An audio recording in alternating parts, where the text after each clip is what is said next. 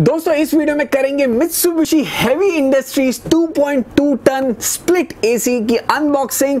बताएंगे आपको इसके फीचर्स, साथ ही साथ बताएंगे आपको इसका छोटा सा रिव्यू। लेकिन उसके पहले नीचे दिया हुआ लाल सब्सक्राइब का बटन दबा दीजिए और अपने बंधु के साथ जुड़ जाइए और रेगुलर वीडियो अपडेट्स के लिए बेल आइकन जरूर दबाइए। दोस्तों मैं हूं मनु, आपका शॉपिंग बंधु।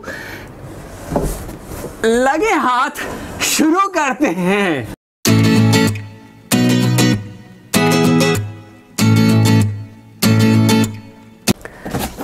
दोस्तों अनबॉक्सिंग हो गई है और एसी लग चुका है। यहां आप देखेंगे तो इंडोर यूनिट लगा हुआ है और इस दीवार के पीछे आउटडोर यूनिट भी लगा दिया है। इंडोर यूनिट करीबन 19 किलो का है और आउटडोर यूनिट करीबन 65 किलो का है। तो नाम भी Mitsubishi Heavy Industries और दोनों यूनिट्स भी बहुत ही हैवी हैं। इंडोर यूनिट और आउटडोर यूनिट दोनों के साइजेस बहुत ही बड़े हैं और स्पेशली अगर हम आउटडोर यूनिट के बारे में बात करें तो बहुत ही बड़ा कंडेंसर दिया गया है और उस वजह से आपको यूनिट का साइज भी बहुत ही बड़ा देखने को मिलता है। जल्दी से जल्दी हीट डेसिमेट हो जाए, ज्यादा से ज्यादा हीट डेसिमेट हो जाए और आपको ज्यादा से ज्यादा कूलिंग मिल सके, उस वजह से Mitsubishi Heavy Industries के जो आउटडोर यूनिट्स होते हैं उनके साइजेस बड़े होते हैं। Mitsubishi और ओ जनरल जैसे ब्रांड्स स्पेशली मिडिल ईस्ट के क्लाइमेट को ध्यान में रखकर बनाए गए हैं, जहां टेम्परेचर्स 50 डिग्री से भी ज्यादा देखने को मिलता है। मैंने एक डेडिकेटेड वीडियो बनाया था अलग अलग ब्रांड्स, अलग अलग एसी के ब्रांड्स के बारे में। आपको यहाँ पे लिंक आ जाएगा, क्लिक करके देख सकते हैं। वहां पे मैंने काफी डिटेल में एक्सप्लेन किया है। बात कर लें इस यूनिट के बारे में तो ये है 2.2 टन का unit, 3 star non inverter. Non inverter units ऐसे कमरों में लगाने चाहिए जिनके साइजेस बहुत बड़े होते हैं और स्पेशली जहां पे ज्यादा ओपनिंग्स होती है। और अगर आपका कमरा टेरेस पे या आपका फ्लैट टेरेस फ्लैट है तो वहां पे नॉन इन्वर्टर एसीज बहुत इंपॉर्टेंट है। अगर हम ये रूम के बारे में बात करें तो ये करीबन 240 स्क्वायर फीट का रूम है। यहाँ पे काफी ओपनिंग्स है, सामने एक ओपनिंग है, राइट हैंड साइड में यहाँ पे ओपनिंग है और ये एक टेरेस फ्लैट है। तो यहाँ पे इन्वर्टर एसी लगाना समझदारी नहीं होती, इसलिए यहाँ पे हमने नॉन इन्वर्टर एसी लगाया है। साथ ही साथ अगर हम वारंटी के बारे में बात करें तो यहाँ पे आपको बॉडी पे 1 साल की कॉम्प्रिहेंसिव वारंटी मिल जाती है। कंप्रेसर पे आपको 4 साल की वारंटी देखने को मिलती है। ये पीस कंप्लीटली इंपोर्टेड है, मेड इन थाईलैंड, लेकिन सर्विस बहुत बढ़िया है Mitsubishi Heavy Industries की। और साथ ही साथ अगर आपका कोई पार्ट खराब हो जाता है तो वो पार्ट्स भी आपको इजीली मिल जाते हैं। इस एसी के साथ आपको एक यूजर मैनुअल आ जाता है और एक बहुत ही बढ़िया मल्टी फंक्शनल रिमोट आ जाता है। शुरू कर लेते हैं इस एसी को और बात कर लेते हैं इसके कुछ बढ़िया फीचर्स के बारे में। ऑन एंड ऑफ बटन से आप एसी को स्विच ऑन और ऑफ कर सकते हैं। फैन स्पीड बटन में आपको 4 ऑप्शंस देखने को मिल जाते हैं, हाई, लो, ऑटो और मीडियम। साथ ही साथ ये वाला बटन जो आपको हाई पावर और इकोनॉमी मोड के ऑप्शंस देता है। हाई पावर से आप फैन स्पीड को बहुत बढ़िया तरीके से बढ़ा सकते हैं और इकोनॉमी मोड से आप फैन स्पीड को कम कर सकते हैं और साथ ही साथ आप अपना इलेक्ट्रिसिटी का बिल भी बचा सकते हैं।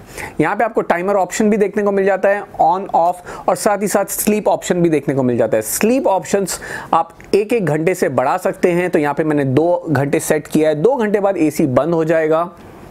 टेम्परेचर आप इस बटन से बढ़ा सकते हैं, इस बटन से आप घटा सकते हैं। ये 2 बटन्स एयर फ्लो के बटन्स हैं, अप एंड डाउन के लिए और लेफ्ट एंड राइट के लिए। साथ ही साथ ये बटन आपको 3D ऑटो का ऑप्शन देता है, जो ऑटोमेटिकली रूम के डायमेंशंस को डिटेक्ट करता है और उस हिसाब से कूलिंग करता है।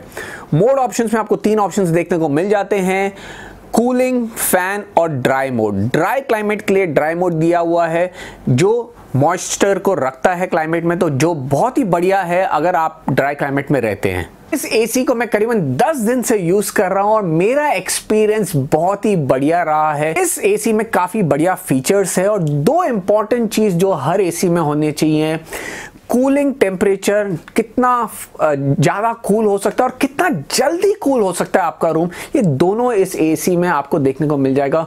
बहुत ही बढ़िया कूलिंग है और बहुत ही जल्दी कूलिंग देखने को मिल जाती है।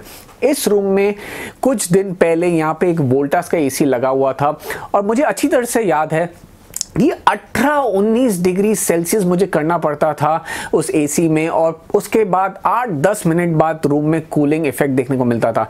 इस एसी में मैंने 25 डिग्री 24-25 डिग्री के नीचे मैं कभी गया नहीं हूँ और 2-3 मिनट में 230 स्क्वायर फीट का एरिया वाला रूम बहुत चिल हो जाता है। तो यहाँ पे बहुत पावरफुल कूलिंग देखने को मिल रही है इस एसी में। दोस्तों इसके एसी की 2-3 खामियां भी लगी हैं मुझे।